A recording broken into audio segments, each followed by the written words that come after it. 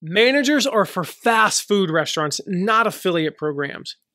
I've decided that I can't stand, or better yet, I hate the term affiliate manager. And I share why in this episode. Welcome to the Affiliate Guy podcast. If you want to grow your income, serve your tribe, and enjoy all the benefits of affiliate marketing and having your own affiliates, you're in the right place. Thanks for joining me today. Now let's get started. So I said in the last episode that today's episode would be featuring a special guest, Jamie Atkinson. And you're not going to hear Jamie today in his amazing British accent. You're going to hear just me ranting about why I hate the term affiliate managers. Why is that? Not why do I hate affiliate managers. I'll talk about that in a second. But why do we not have Jamie on? It's because in today's world, things are kind of crazy. And we had stuff scheduled, all well-intentioned, and then I had to go and get sick.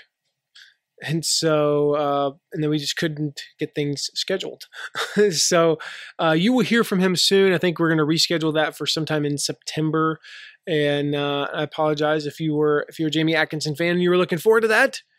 But we're going to have that coming up soon.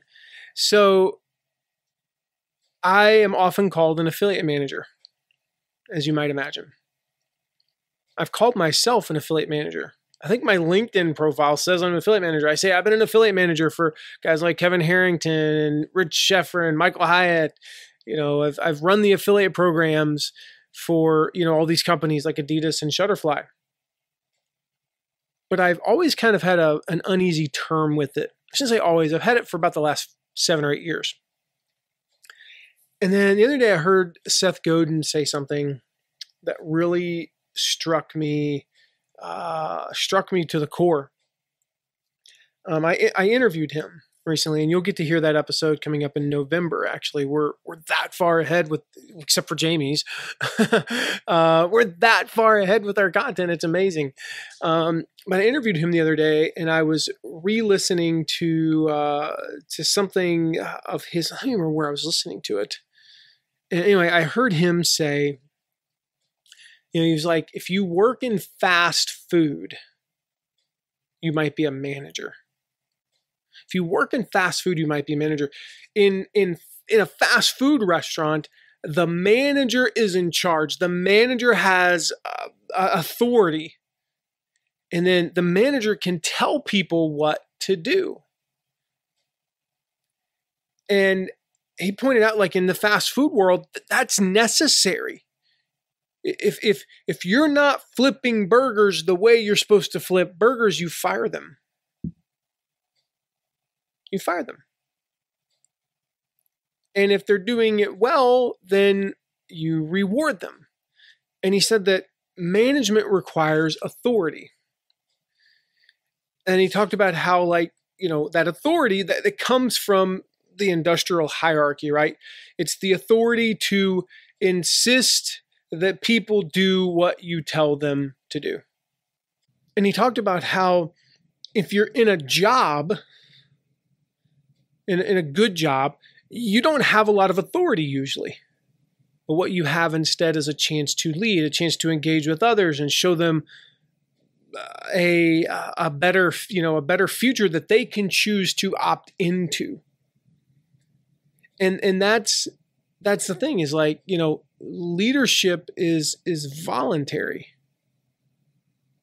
Management is a title. Management is a position. And in our world, as thought leaders, as content creators, you know, you can't force someone to follow you. If you force them, then you're a manager. Leadership involves involvement. It involves seeing other people and allowing, like, helping them choose to raise their hand and follow you.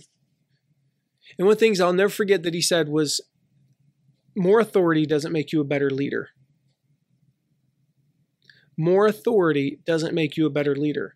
I mean, look at history.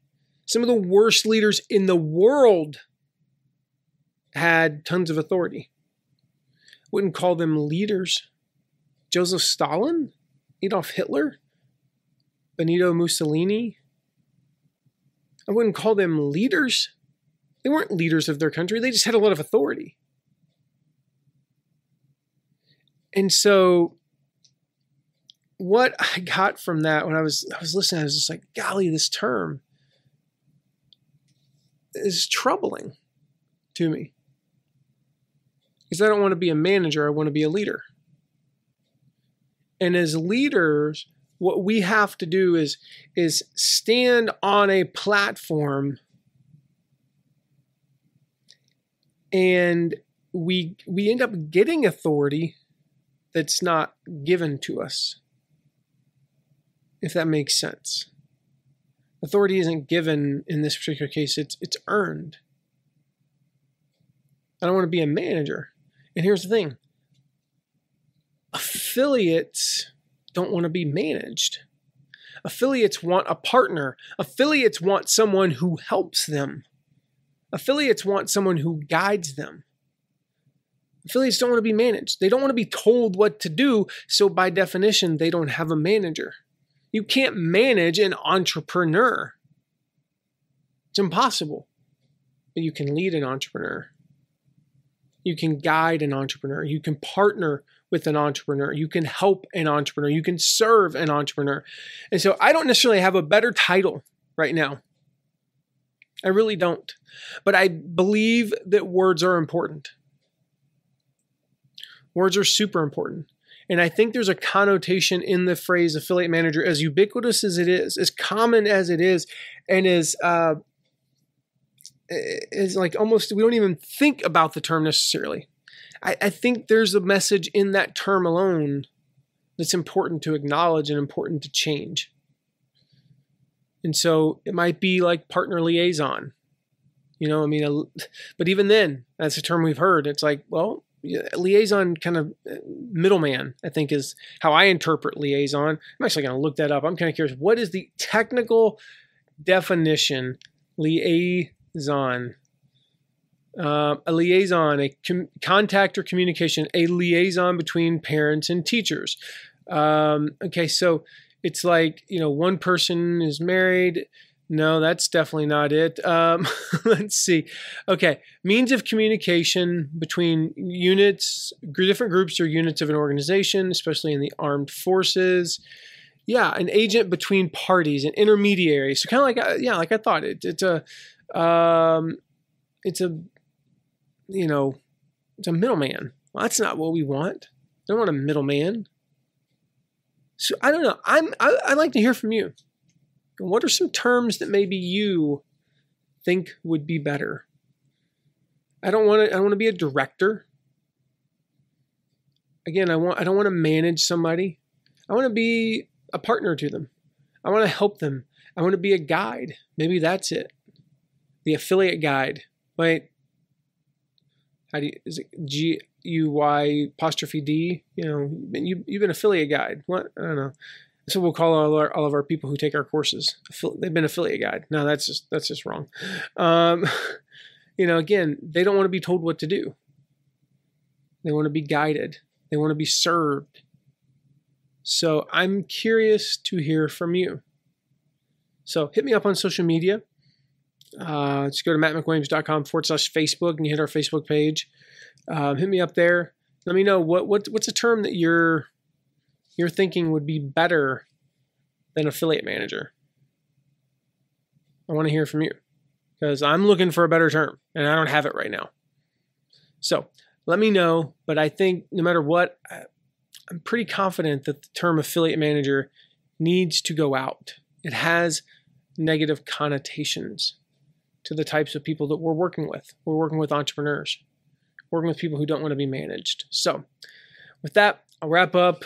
And next Tuesday, I have another amazing episode coming up for you. I'm going to share with you how to create your ideal customer avatar. And I'm going to walk you through how we created Pete.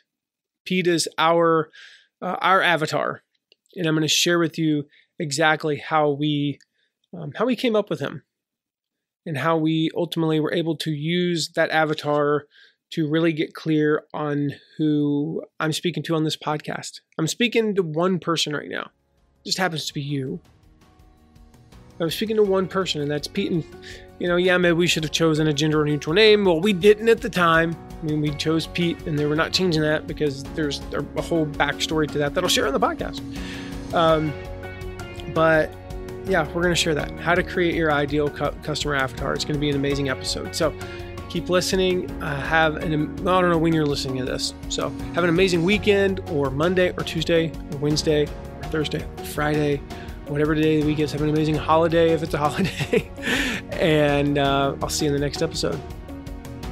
Thank you so much for listening today. Remember to check out all of our deep dives into affiliate marketing at theaffiliateguide.tv. And if you have a question, ask it at asktheaffiliateguide.com. Who knows? Maybe you even be featured on an upcoming episode. And lastly, if you haven't yet, make sure to leave a rating and review wherever you're listening to this episode. See you soon.